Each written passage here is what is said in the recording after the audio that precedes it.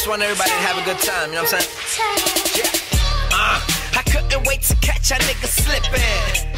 See, tomorrow's never written. Got my fork and knife ready. See, I'm eating while you sipping. Yeah, your girl look like a model. My girl models for a living. Looking for a wife? Good luck with that. Around here, the cheerleaders fuck the quarterback. So if you ain't throwing money, go deep. You sit and talk alone, all you're missing is the dummy. Guess I'm like a rare breed. I'm bagging hoes, no highlight reels or Lambos. Just a swag and it's flat. I know that I throw. Yo, what's going on, everybody? Welcome to another episode of the Mack Lessons Radio Show. I am your gracious host. This is Mr. Tariq Nasheed, also known as King Flex. And today's show is brought to you by CaseUltra.com. That's where you can get the brand new t-shirt called Government Wolves. It's inspired by a document called Silent Weapons for Quiet Wars. Sign up before the 15th and you will get that shirt along with other shirts. And if you subscribe to Case Ultra and use the coupon code KFLEX, you get 50% off on everything on that site for the first month. And today's show is brought to you by Dream Trips. That's a website that allows you access to a lot of discounted vacations through membership. You don't want to miss that. That's called Dream Trips, and the website is called bestescape.worldventures.biz. So check that out, ladies and gentlemen. And today's show is also brought to you by Beyond the Conviction. That's a new DVD series where you can learn how to get your job and get your ex-offender game back on. It's a job readiness workshop DVD for at-risk job seekers and ex-offenders. It will help you expunge your criminal record. It will assist you with counseling and career barriers and the whole 9 yards. They will also help you find employment, housing, vehicles. Get Beyond the Conviction, the Job Readiness Workshop DVD on sale at beyondtheconviction.org or call them at 816-842-4975. And today's show is brought to you by the rap artist called P Dash. He has a brand new album called Dying for a Living. You can get that at IamP-.com or cdbaby.com/P-2. And today's show is brought to you by TariqElite.com.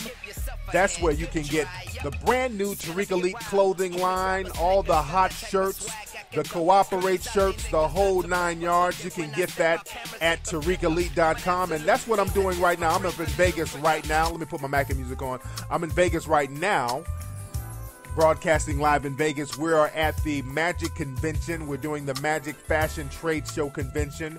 And we have the Tariq Elite booth set up. And we're out here representing, showing a lot of the new products that we have coming out for this fall. So you guys need to definitely hit up TariqElite.com. And if you're in Vegas, come check out the booth at the Mandalay Bay Convention Center. We're at booth number 42066. If you guys can make it today, Wednesday, is the last day. That's why I'm doing this show very early. I'm doing this show extremely early right now so cats can take a listen to this. And if you're in Vegas, y'all come on up and chop up game with me, ladies and gentlemen, here in Vegas. We got all the new Tariq Elite stuff. It's popping. And we're going to talk a little bit more about that later on today's show, ladies and gentlemen. But before I get into that, a few items in the news that's been happening. Now, I'm in Vegas, and I've been very busy at this trade show. I heard there was a shooting down in Georgia. There was some dude that went into this black school, this elementary school.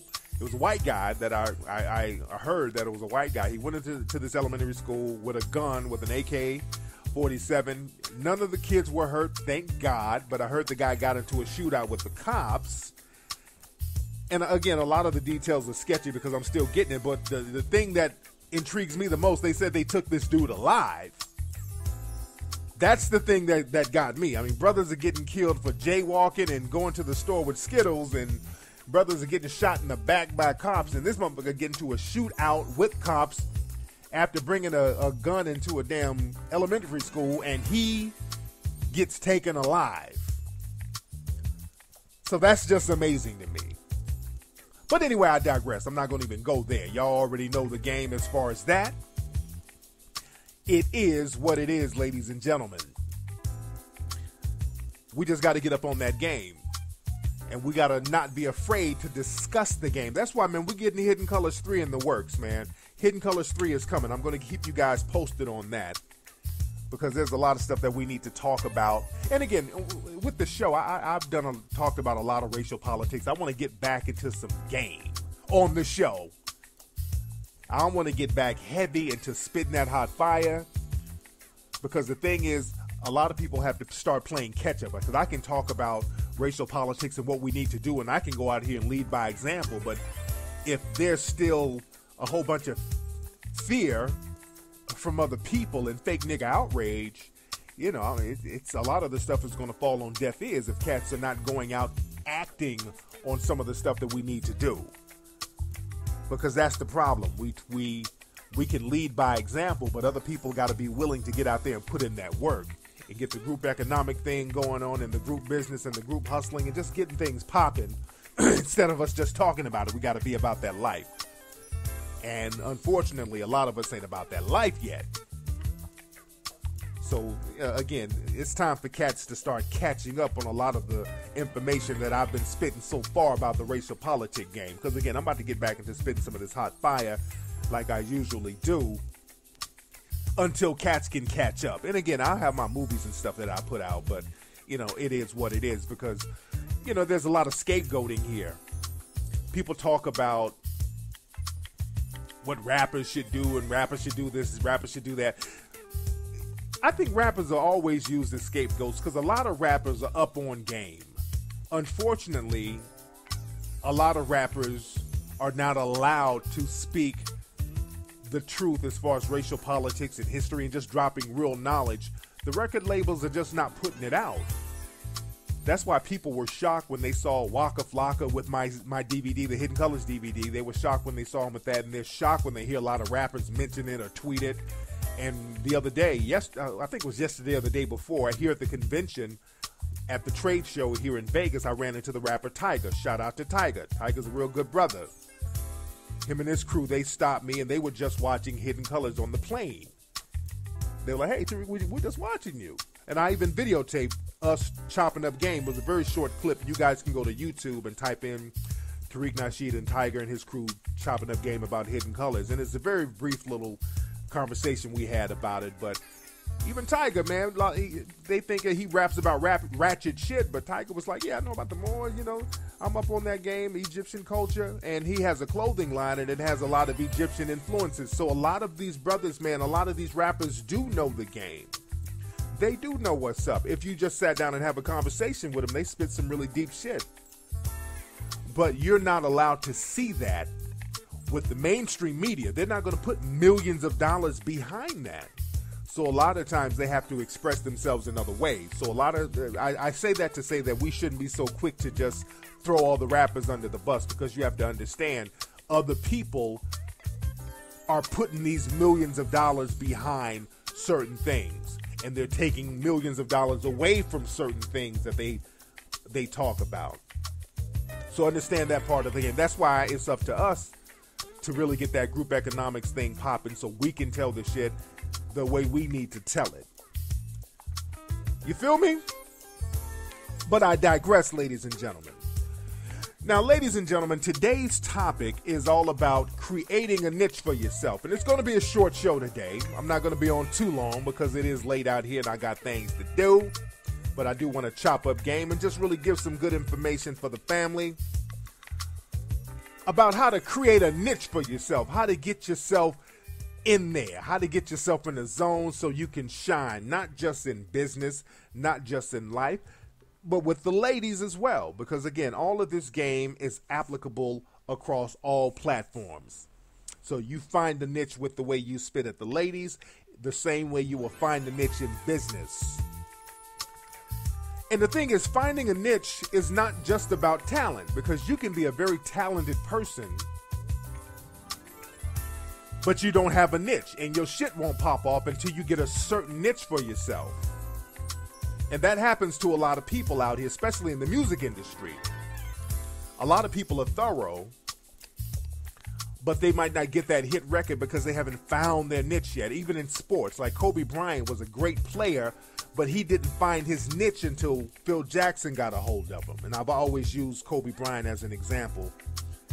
You know, Kobe was known for not passing the ball, just a ball hogging type of nigga, and then they helped him get in the zone. He found his player's niche. And again, like I said, a lot of musical artists are like that. For example, the singer Johnny Gill, the R&B singer Johnny Gill. Johnny Gill has been out for a long time. For those who don't know Johnny Gill had a few hit records. He had My in the 90s, and he's with the group New Edition. And Johnny Gill started off as a kid. He was a child singer. And the thing is, a lot of his records, when he was a kid, it didn't pop off. His solo stuff really didn't pop off like it should have, even though he was an excellent singer. Now, he did a few songs with a girl named Stacey Lattisaw back in the 80s. And they had a few marginal hits, but Johnny Gill was known for being a kid with a grown-ass man voice. And even though he could sing and his voice was very mature, there was no niche for it. So he would make a record, it'd be a love song. He'd be like, I'm half crazy, going about myself. And women would hear that, they're like, oh damn, that nigga can sing. I want to go to this concert. And you go see him in person, it's a fucking 10-year-old singing like a grown-ass man. So that threw people off. Especially women, you know, he sounds like a sex symbol. I want to give it to you. You know, he sounds like a 45-year-old dude, and then you go to the concert and it's a damn 10-year-old with Capri Sun stains on his shirt. So now the women are like, oh, damn, I feel creeped out. You know, listening to this nigga feeling a certain way. So grown-ass women weren't really fucking with Johnny Gill like that when he was a child singer. And him being a 10-year-old or 11-year-old kid with a grown man voice, he couldn't appeal to other 11 and 12-year-olds because that would be creepy too. You know, you can't sing about 12-year-old shit with a voice like that. You know what I'm saying? It would just sound creepy as hell. You can't come on stage talking about some shit like this. Hold on. Oh yeah, I'm puberty. Oh yeah, I'm going through puberty. Oh girl, I'm talking about you and me. Puberty. Oh girl, after school, get on your knees. Puberty. So you can't sing about puberty, and you got a fucking 45-year-old man voice. So that's even creepy to the young girls. So the dude didn't really have a niche when he was a child singer. So the thing is, Johnny found his niche by getting with the group New Edition, because the group New Edition, they were a child group, a kid group. They were becoming adults, and they needed something to transition them into adulthood. And Johnny Gill needed something to transition him to adulthood, because he was still kind of a kid, a teen, a young man, but he needed that transition. You needed to see that he was a kid growing into a man. So he got with the group New Edition, and that was a good look for the whole group, because New Edition, they didn't fall off like a lot of former child groups did. They transitioned by getting a mature voice dude who looked like them in the group to take them over that barrier. And Johnny Gill had a group to really bring him over that barrier. So they all found their niche. And that's just been working out ever since. New Edition, a fabulous, man. That's a fabulous group, and they do sold-out concerts now, 20 years later. So when you find your niche, man, that's a very good thing, finding your niche. And that's the same way with life, man. And I want to talk about that. I want to give you guys 7 tips on how to create a niche for yourself. Now, number 1, the first thing you need to do to create a niche for yourself, you have to know who your target audience is. Know who your target demographic is going to be. Just like if you want to create a television show, you need to know the target demographic you're going to cater the show to. Is it going to be older? Is it going to be a younger demographic? because I'm working with a production company now, putting a television show together, and we were dealing with different networks, and that was the thing. They wanted to know what's the age demographic we wanted to go for. And some of the networks that we went to who were interested, they were interested in the show, but my demographic was too young for them. And then there was some shows, some networks who thought the demographic was too old, and then we finally got with a network who knows that the demographic is just right. So it's all about finding that niche audience, that target audience. And the same thing when you're out here spitting and you're campaigning for the ladies, fellas. You got to know the type of females that you want to go for and how to tailor your game to them. Because the thing is, some dudes, y'all like hood chicks. And certain types of game won't work for a hood chick. Or not even a hood chick, but more of a round the way type of chick. Or some of you guys might like more of the upscale bougie chicks, and some of that street shit ain't gonna work with a woman like that. So you gotta understand the kind of women you want to target and how you're gonna tailor your game to that female.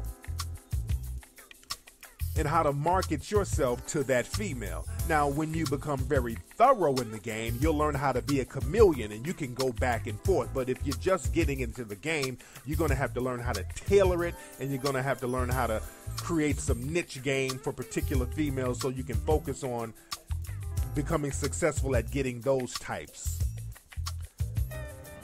So always understand your market. That's number one, so you can know what to attract.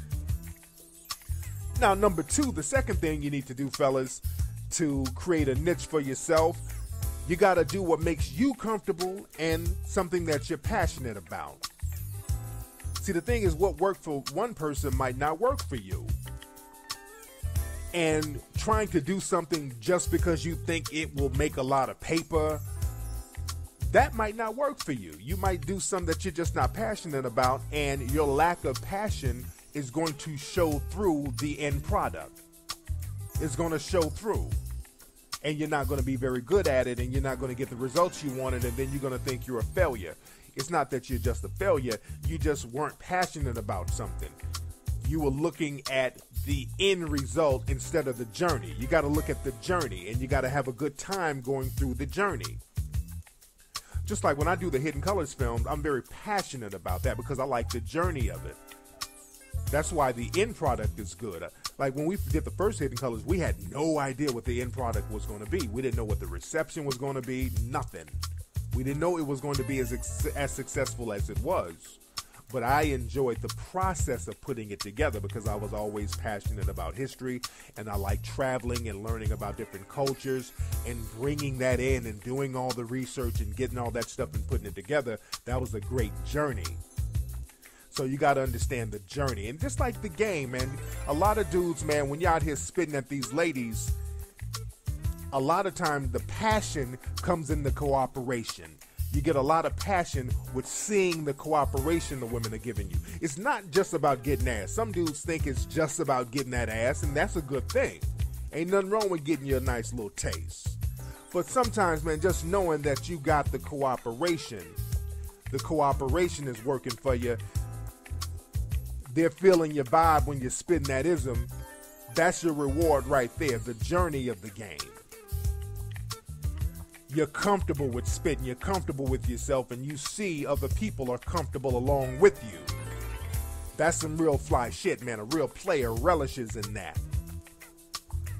So you always got to do what makes you comfortable. You got to do what's passionate to you. And when you do something that's comfortable, man, when you do something that's passionate, the paper is going to come. The paper is definitely going to come. Even if you're hollering at females, man, nice fly shit will happen. If you're comfortable spitting at ladies and females are feeling your vibe, they start bringing gifts. You dig? Even if you ain't got no real Mac bones in your body, if you spitting that real true to the game shit and you comfortable with what you spitting and you sure about yourself, the gifts will start flowing, dude, I'm telling you. And that's not a bad thing.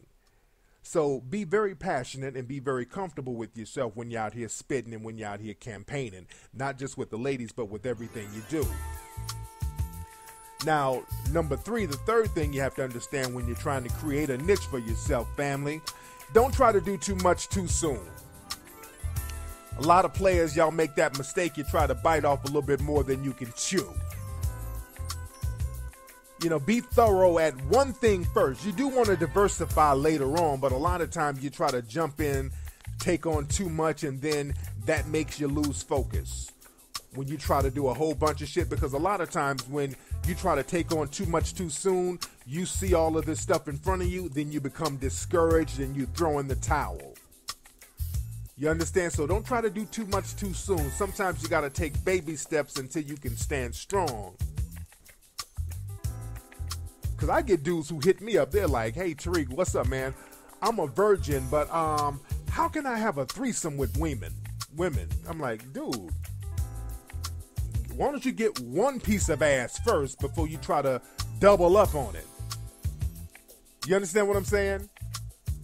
Learn how to crawl before you walk, player. I respect your ambition, but you got to really take your time and get in there before you try to bite off more you can chew. You try to set your goals a little bit too high. There's nothing wrong with setting high goals, but you got to be realistic. You set unrealistic goals, then a nigga's just out here daydreaming and fantasizing, and you don't want to do that. So don't try to do too much too soon when you're trying to create that niche for yourself, because you want to learn how to get into a zone. And if you set unrealistic goals, you won't even get in the game for you to get in the zone. You dig? And then you're just going to be out here wishing and filibustering with the game. Now, number 4, what you need to do when you want to create a niche for yourself, ladies and gentlemen, you got to create your own little trademark. You got to create your signature. You got to create something that's unique to you. What is it unique to you, fellas? What can you make stand out about yourself? What can you do to stand out? What's your niche? My niche is the game. My niche is spitting that hot fire. That's my niche. Being thorough with spitting that hot fire. But you got to have a trademark. Sometimes it's good to have a signature. Even like the way you dress. Certain styles that you wear. That's just your trademark. And you can switch up your trademark, by the way. You can switch up your signature. You can switch up your game a little bit. Just like a lot of rappers, man. A lot of rappers and people in the music industry, they have their own trademarks. Like Rick Ross, he has the trademark that, you know it's him. Young Jeezy has that, yeah. That's his trademark. So different people have different trademarks where you know it's them and you know it's their thing. And again, sometimes, man, your trademark it can be something like the way you rock your hair. It could be something about your jewelry. It can be the type of shoes you wear. Something about you that stands out.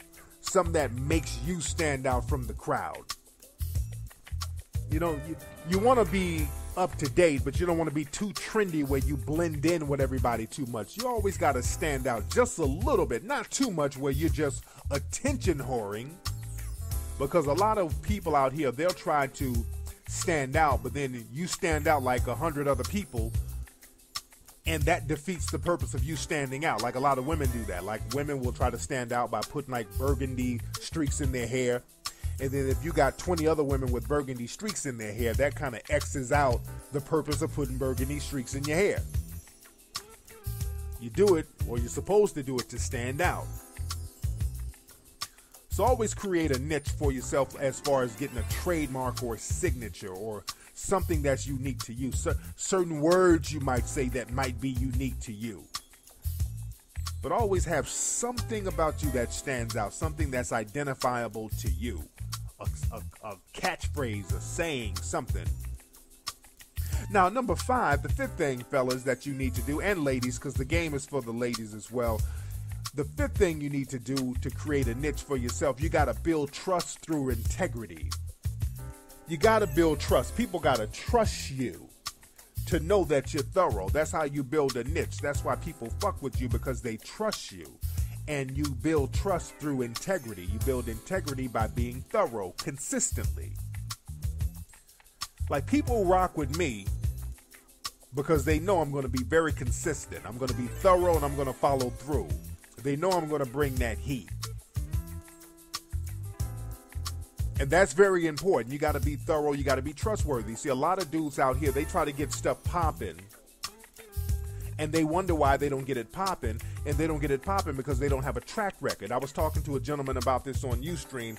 He was trying to get like some kind of fundraiser for his music. Good dude, by the way. And a few dudes hit me up with this a lot. A lot of guys try to get money for their mixtapes or some kind of invention they made. And it doesn't get off the ground properly. That's because they haven't created a trust factor with an audience. And you got to create a trust factor with an audience. You got to create a level of trust where they know that you're going to be thorough. If you're just some new dude saying, hey, everybody support me, and you haven't proven yourself, it don't work like that. So you got to slowly build your audience. Let them know that you're thorough. Give out a lot of shit for free. I was telling people that too. A lot of times you got to give out stuff for free in order to get people hooked on it. Then the money will flow. Just like with the Mack Lessons Radio show, you got hundreds of free shows. Then you have a few pay-per-view specials. Then you have a few DVDs. Then you have some seminars. So this is why my seminars are sold out and my DVDs are sold out, because the free game is thorough. And if the free game is thorough, the paid game is going to be even that much more thorough. And it's the same thing with everything you do. That shows integrity, and that's how you build trust. That's how you build trust. And just like when you're dealing with females, man, females are real cooperative with dudes that they know they can trust. If a female knows she can trust you, not on no simp shit. There's a difference between a woman trusting you and a female knowing that you are a dependable simp. Let me say that one more time so y'all can catch me. There's a difference between being a trustworthy dude and a dependable simp. A trustworthy dude stands on his word, and a woman knows that when he says something, he says what he means and he means what he says. A dependable simp is a dude women can call up who will jump and bow down and do whatever she says. That's not the same as trust. As a matter of fact, women can't trust motherfuckers like that, because you're a dependable simp, but the thing is you weak because you're being led by the woman, and women know in the back of their mind another woman can come along and get him whipped just as easily. So they can't really trust you if you're a dependable simp. Did y'all follow that part of the game? I hope y'all followed that. Women can't trust a dependable simp, even though he's very dependable. But a dependable simp is weak, and you can never trust a weak dude. Always remember that, ladies. But deep down, women, you already know that. So fellas, you need to get that part of the game. If you're a weak, dependable dude and you're always at a woman's beck and call, at the end of the day, that woman can't really trust you, because she knows that you can be flipped by any other female.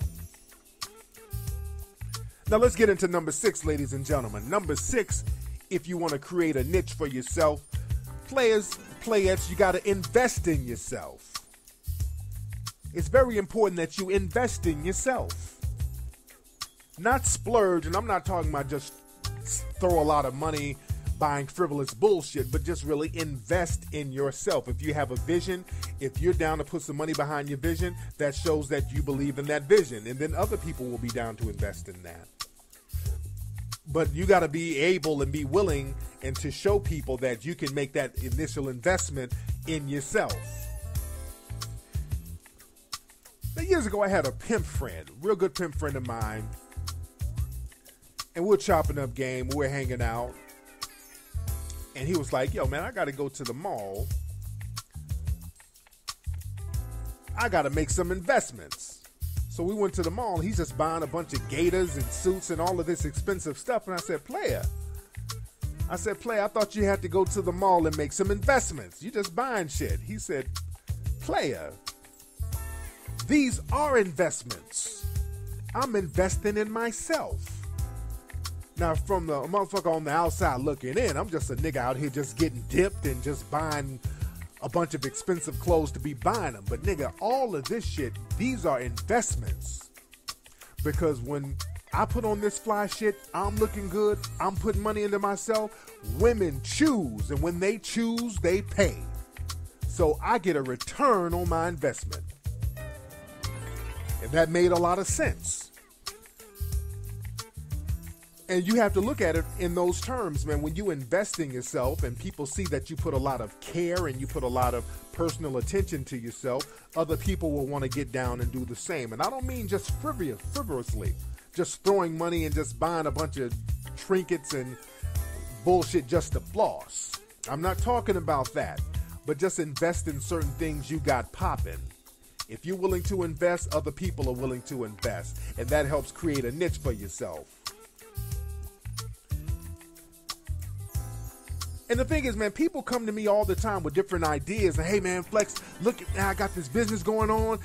I need some investors. And basically, these niggas done put together some cheap bullshit website, and they want people to throw money at it. But, dude, you didn't even invest in this. You just put up a free website, and now you want everybody else to break bread. It don't work like that. You can't throw together some cheap, thrown together bullshit and expect everybody to jump on the bandwagon. You got to bring some kind of heat and invest in it, because time is an investment. Even people, if you invest time in certain things, that brings value to it.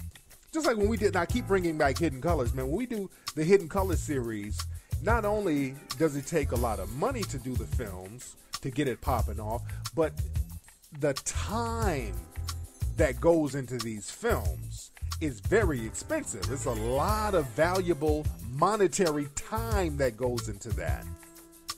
And time is just as valuable as money in many cases. So you got to understand that, man. Sometimes you got to take the time to create your niche and invest in yourself. That's very important. Now, last but not least, ladies and gentlemen, number 7, in order to create a niche for yourself, you got to think globally. You got to stop thinking like one of these on the block niggas. You got to think globally. You got to think big. You got to reach for the stars and be able to attain them. You got to think outside the box. You got to think of bigger markets. So when you're spitting at ladies, you got to think about ladies from different locations. You got to spit at people in different spots. You got to spit at women from different countries. You got to get out there and spit. You got to campaign. The sky is the limit. You got to think in those terms. And then when you feel the women out and see which ones tickle your fancy, then you can tailor your game to that particular female. But you got to be willing and open to really get on out there and get the game popping. And just like business too, you got to think globally. You got to think internationally when it comes to business. When you want to get some shit popping, you got to think about it reaching everybody globally. You dig? You got to think like that. That's why with our Hidden Colors and the Hidden Colors film, we got it all over the world. In Africa and places in Asia, all over Europe, all over the United States, everybody's fucking with it. And even with my clothing line, the Tariq Elite clothing line, which you can get at TariqElite.com. Had to throw that plug in. But we're on that international shit. Now, on Instagram today, it was yesterday, I put up a picture of some of my models I have. I have a couple of models that's been working with us at the fashion show, and one is a very beautiful Brazilian girl, and another one is a very beautiful Asian young lady. And I took some pictures with them and put them on Instagram, and there was some fake Hotep niggas complaining. And you know, fake Hotep niggas love complaining about shit but never doing anything. That's not just fake Hotep niggas, but that's just that's a very niggerish pastime, complaining and not doing shit. Niggas love complaining without doing anything. That's the only thing niggas got left, the ability to complain. Niggas, that's a side effect of feeling powerless. I'm powerless everywhere else, but goddammit, all my power is in complaining about frivolous bullshit. But again, I put up the picture of a couple of the girls and niggas hollering about where the black models. Man, where your black models, dog? Ain't no sisters. Now, they ignore one of the pictures. One of the pictures, I did have a sister. She was one of the fans, though. She came, and she was a very lovely young lady. We took a picture of her wearing the clothes. And a lot of folks don't know, we actually hired or invited some sisters to come through, but the sisters flaked out. And that happens a lot on the West Coast. Sisters on the West Coast are very flaky. People don't understand that. First of all, it's very difficult to get a sister out here to even admit being black, first of all. Niggas be talking all that hotep shit. That hotep shit don't really pop off out here. Motherfuckers be on some, I'm mixed with everything else but black, and they be looking like goddamn Cicely Tyson. That's number one. But my thing is this is my brand. If I want to hire an Eskimo with their titties out, I can do that. That's because I can do that. But I did invite some sisters to come on down to model, but they flaked out, and the ones who came, they came and they represented. And the thing is, my brand is global. We're at this magic trade show where you have international buyers from all over the world. International buyers from all over the world, and none of the buyers or distributors are black. So we're trying to cater to a major international market, and with these girls that I have representing us, not only they speak different languages, they're dealing with these international cats, and they're getting business handled. But a lot of these distributors and buyers from all around the world, a lot of them are Asian, and let me tell y'all something, Asian folks don't fuck with nobody but Asians. That's the thing we've been observing. Asian distributors and buyers, they don't even look at you. If you ain't another Asian person, they're like, I have nothing to say to you. But one of the Asian girls we have, they chop it up with her all day. And she's handling that business, thinking outside the box. I'm playing chess. I'm not playing checkers. That's how you got to do. You got to go around a lot of the politics out here. Niggas be talking that hood shit on the block shit, but out here in the real world, people circle their wagons, and we got to maneuver around that, dog. So I got these females out here spitting that hot fire, representing on an international level. Fuck that hood nigga shit. You understand that? So again, the point is, you got to think outside the box. You got to think globally. Think big. Don't worry about the little on-the-block fake hotep niggas complaining all day on social networking sites.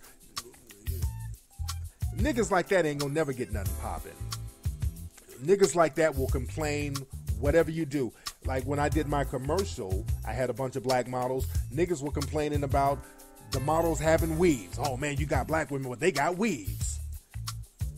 Oh, you got sisters. Are you exploiting the sisters? So niggas are gonna complain about any and everything no matter what you do.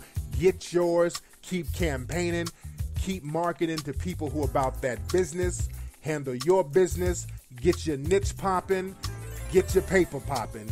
Don't listen to broke ass, nothing ass niggas. That's the last thing you do. If you want to get your niche popping, that's the last thing you do. Listen to nothing ass niggas who ain't got shit popping themselves. That's the most valuable thing, ladies and gentlemen. Anyway, y'all, that's been today's episode of the Mack Lessons Radio Show. It's been real breezy, chopping up game. I hope you guys soaked in some of that good ism. And ladies and gentlemen, get the t-shirts, man. We got some great, wonderful t-shirts at TariqElite.com. Those Cooperate t-shirts, those are the big sellers globally. Oh man, people are loving those Cooperate V-neck t-shirts. The No Justice shirts are popping. I mean, it's all popping.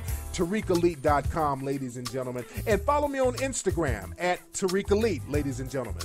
All right, I'm going to holler at you guys, man. Again, if you're in Vegas, come holler at me up at the Magic Show. Y'all have a good one, family. Deuces. Deuces. Deuces.